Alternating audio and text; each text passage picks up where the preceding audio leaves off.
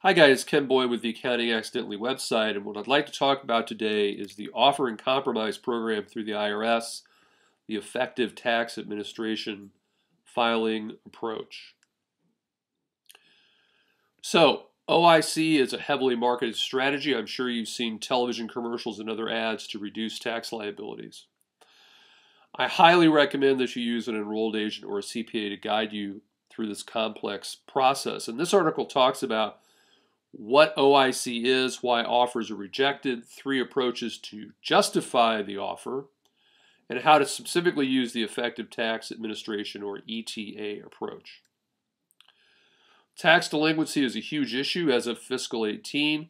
Over 14 million individual tax returns had a balance totaling $128 billion.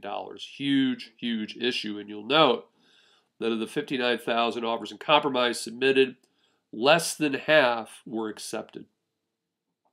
So, why are these offers being rejected? It really boils down to 2 things. The application is incomplete, and in that case, the IRS may return the data or set it aside to work on something else that they can complete.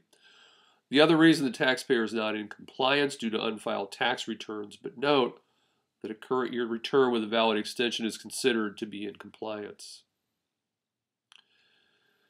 The reasons for the program: it allows the IRS to collect more money in less time, and it uses less IRS staff time. They can collect money from taxpayers who would otherwise never pay, people who simply go off the grid. Receive payments from sources that would otherwise not be tapped. Maybe a family loan is taken out to set up the offer and compromise and fund it, and it is far cheaper and less expensive and less time consuming than trying to seize and sell taxpayer property. There's 2 important tax forms. Again, I suggest you go to an enrolled agent or a CPA to get this done. The 656 is the offer and the terms that you're proposing.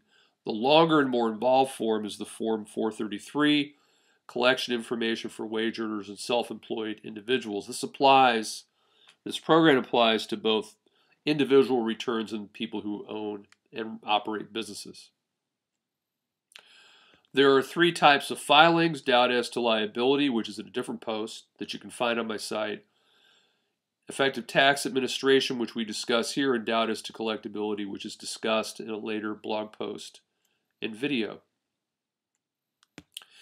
ETAs are rarely approved. With this filing, there is not a doubt that the liability exists, and you must fill out the collection information statement 433. Here are the justifications in these bullet points. It demonstrates compelling public policy because of the nature of the individual situation, and I'll give you an example in a minute. Deals with overall fairness and equity.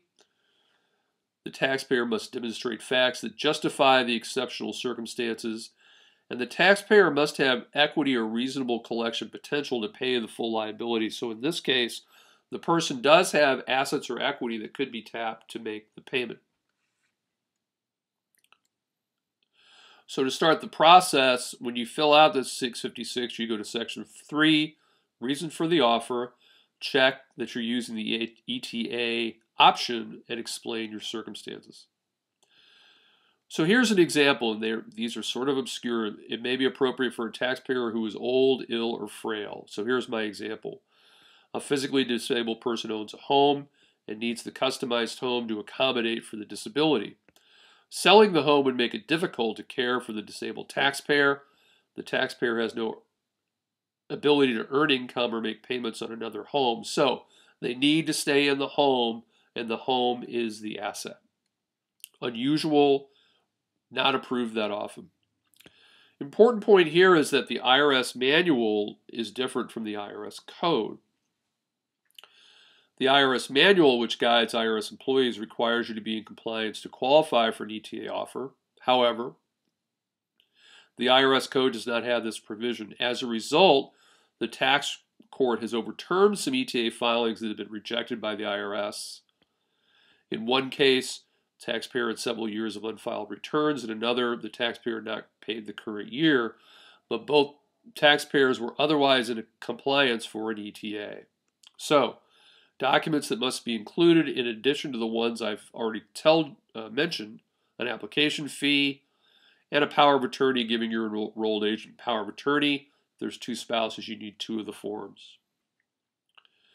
Some key provisions for all offers and compromised. When the offer is made, it remains open until the IRS accepts, rejects, counters, or returns in writing. And you need to keep track of these dates because the clock starts running when you submit it. If the IRS accepts an OIC, you can't contest it. They will most likely file a lien or keep a lien in place until full payment is made in compliance with the OIC. And if you default, the client defaults, the IRS will attempt to collect the full balance plus penalties and interest. It's also important that you note that IRS may speak with third parties, including the taxpayer's bank, employer, insurance company, other people. Why are these OICs rejected? Again, documentation is missing or not supplied in a timely manner. So, where do you go from here? Find an expert, an enrolled agent, or a CPA. Discuss your options with the tax professional and supply all the required documentation. Keep in mind as we finish up here that you can click in the article and find the tax resolution series and get a discounted fee if you need that sort of continuing education on tax resolution. It's a great course. Also, Lambert's has a variety of online training for enrolled agents, and you can also click through. You can click on these links, or you can find links in this article itself. Thanks for watching, and we'll see you next time.